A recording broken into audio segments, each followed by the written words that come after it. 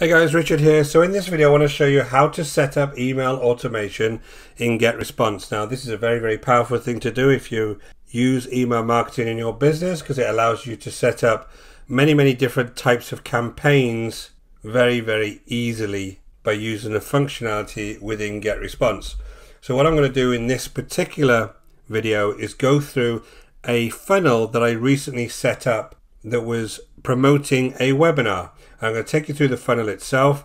I'll give you an automation overview and show you an existing automation and walk you through that. Then I'm going to show you how to actually set up the autoresponder. Then I'm going to show you how to actually build the automation step by step. So guys, just before we start, my name is Richard Darby. This is the School of Nomads.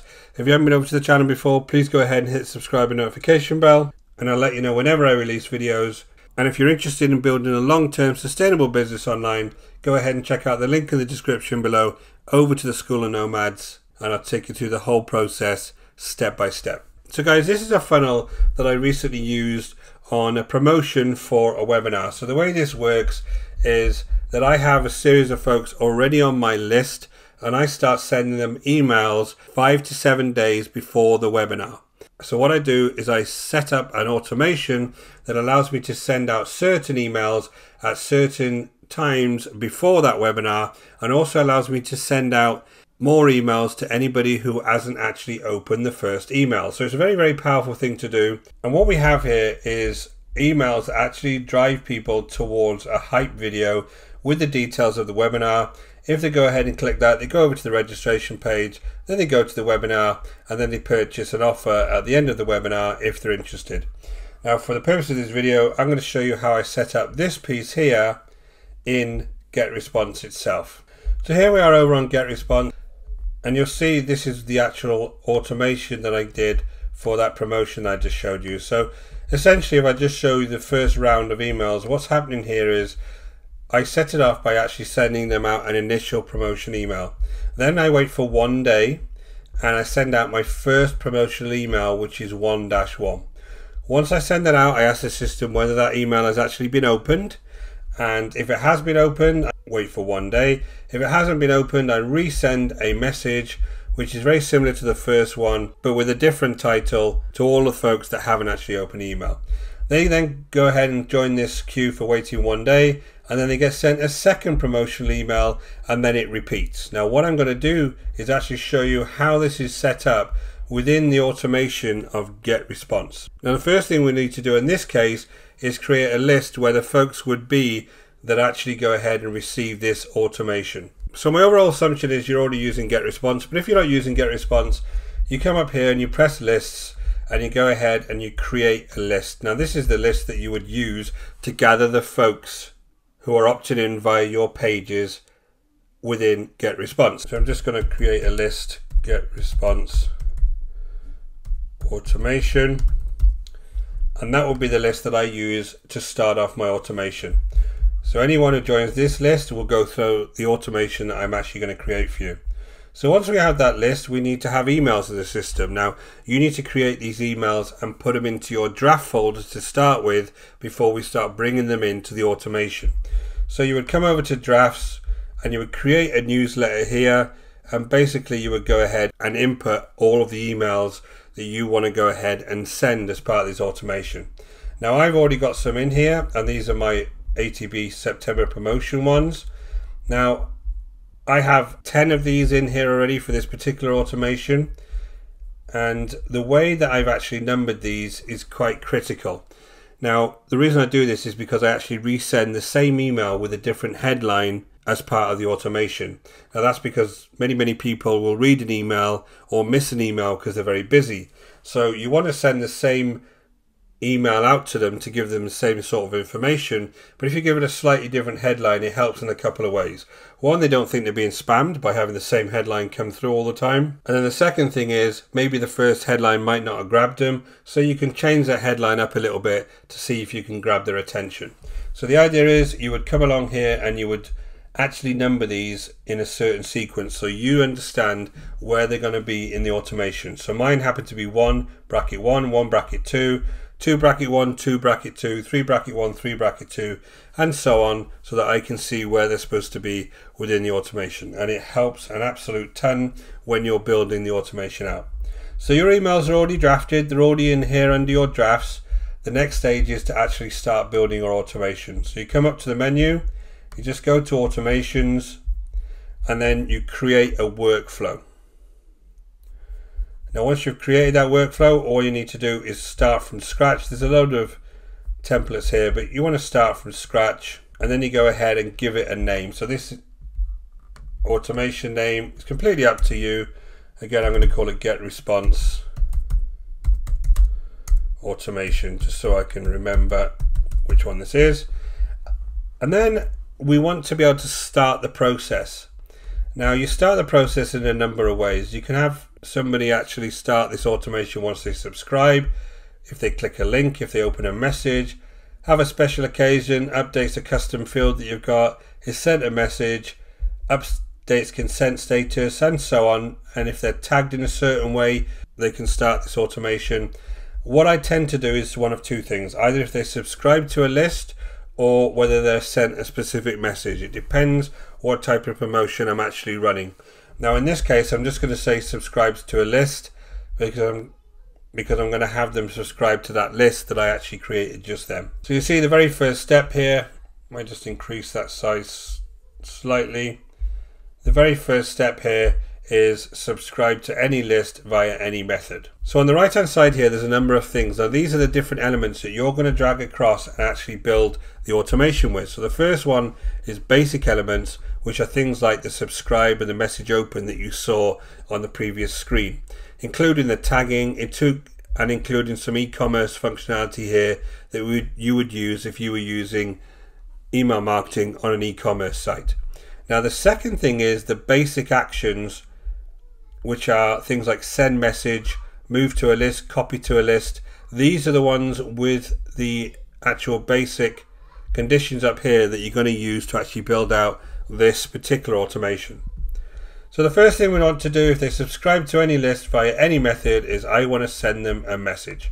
So I just drag this across, and what happens is when you drag these across into the main frame here, which is where you're actually building the automation, whenever you click on it on the right hand side, all of your options will open up. So the properties of this particular message will open up. Now what it's asking is what message do you actually want to send. So you come across here and there's some drop down boxes here. Now basically these are the various folders that you have emails in within Getresponse. Now I've got the draft folder that I have my emails in, so I'm going to actually go to draft and I'm going to go find my first message, which in this case was 1 bracket 1.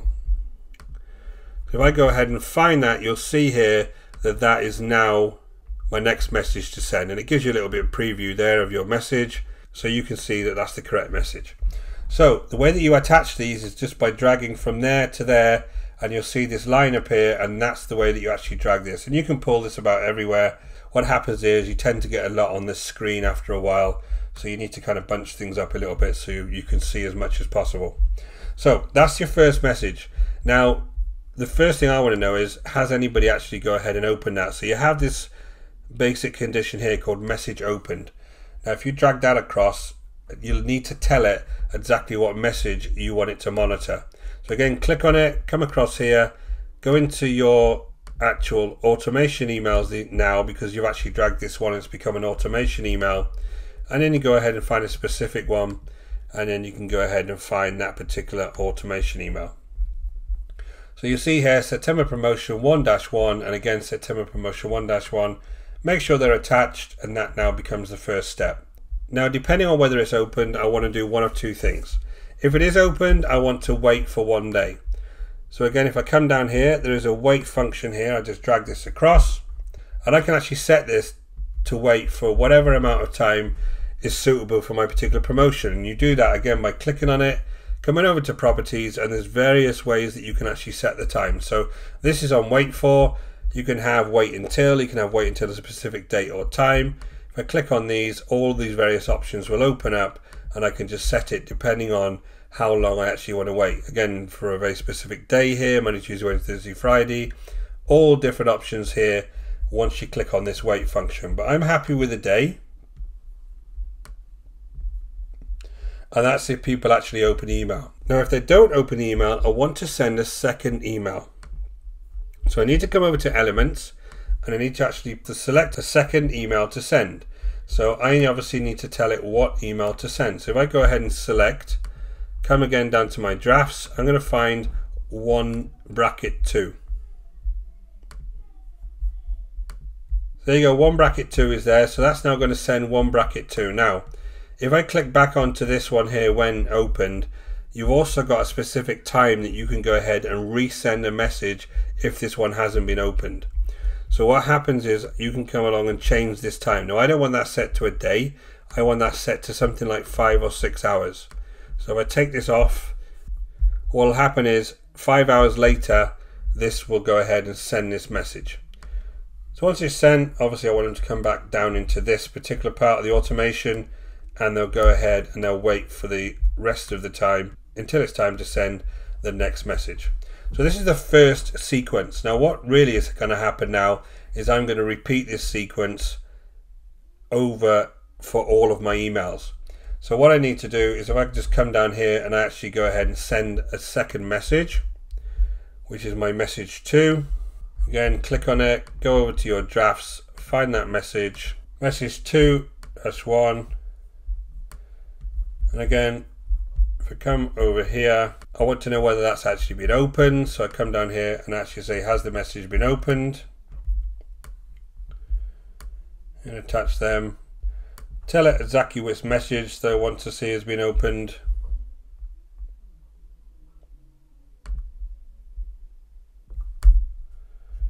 And if that message has been opened, I want to wait for 1 day. Again, come over to my wait.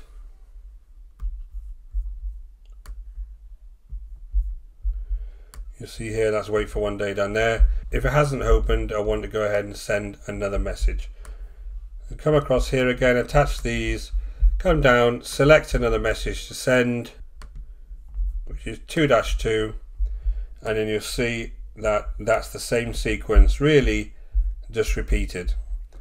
And what I'm going to do now is actually do the same thing for the rest of these messages so that you can see the full automation, and then I'll talk you through it.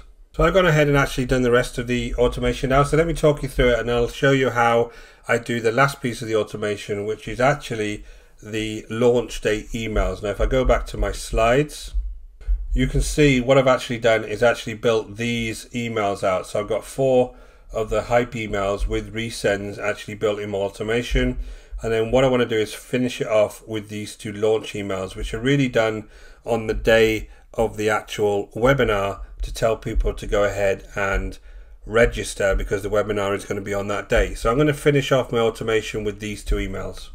So as I come from the top, they join the actual list. They go ahead and they get this first email sent to them, which is actually this hype email here, and then the resend is actually this one here. So that's the first one, number 1 and number 1, that's the resend. Then after a day, they get sent number 2, and if they don't open it, they get sent number 2-2. So what that is this one here and this one here. Then after a day, they get sent number 3, 3-1, and then 3-2, which is hype mail 3, and this is the unopened, so this is 3-2, and then the last one, they're going to go and get sent this hype email 4, which is 4-1, and then 4-2, which is this unopened. So you'll see here that I wait for 1 day, they get sent 4-1. If it's not opened, they go ahead and they get sent 4-2. Now what I'm going to do now is actually build these 2 emails. So I want to now wait for a very specific time before I go ahead and register, because this essentially is the day before the webinar. Now what I want to do is send this twice on the day of the actual webinar.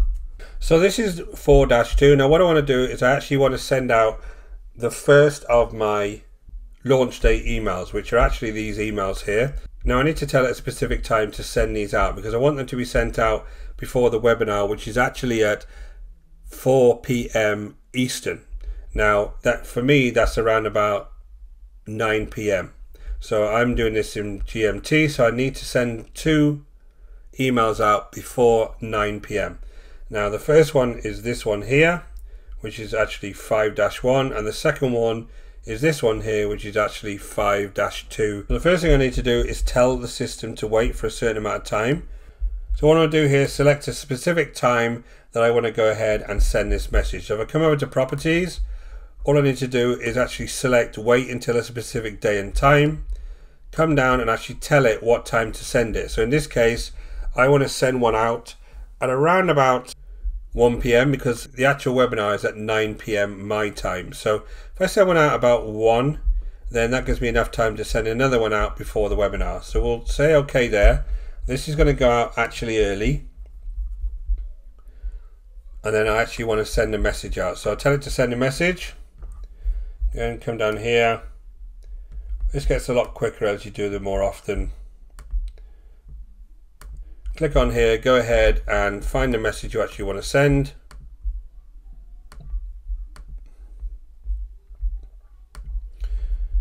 That's 5-1. And then again, I want it to wait a certain amount of time before I'm sending another one, but I want it to be a specific time till it gets sent. So go ahead and wait again. Make sure they're attached. I click on this, I come over, I come to wait for a specific time, and then I tell it I want the next one to go out a bit later. So if I tell it, if I say around about 8 p.m, it gives them an hour before it actually due to start.